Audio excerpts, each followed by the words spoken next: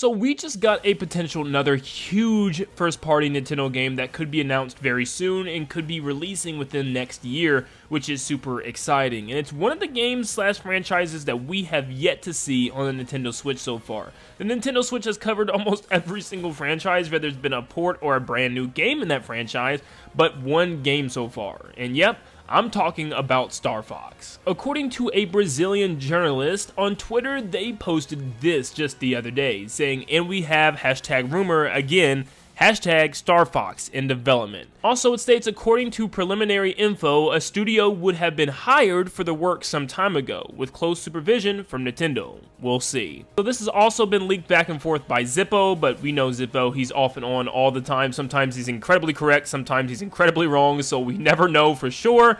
But we do have some new information about this. Now, once again, take this all with a grain of salt, but come on. We would probably figure that a Star Fox game was going to be developed soon enough, because it's been a very long time, and we need this franchise back. It can't just die off because of what Star Fox Zero did. We need something new, we need something fresh, and we need something big. They need to make this ambitious and just really kind of, in my eyes, restart the series, or at least make a new game, for crying out loud. Well, the rumors right now are stating that this game could be being worked on by multiple outside companies, and one of those companies being Ubisoft. And there's a reason why Ubisoft is actually probably working on this, because of Starlink. Starlink was this kind of futuristic space racer kind of fighter thing, very similar to Star Fox, but with new characters, and obviously not these animals and stuff. It was a little bit more realistic, if anything. But then Nintendo joined forces with Ubisoft to put in Star Fox characters, which was pretty interesting.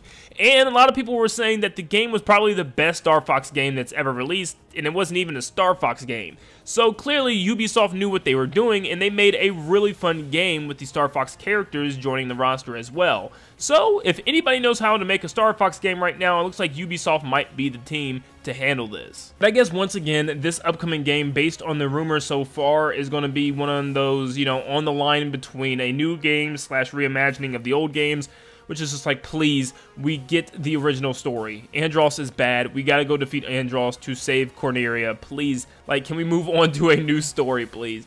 So I'm hoping that it's something new. I'm hoping that it's something fresh, and it gives a new, you know, spin on Star Fox, keeping it with that Star Fox classic feel, but doing something big enough and bold enough to make this game stand out on its own.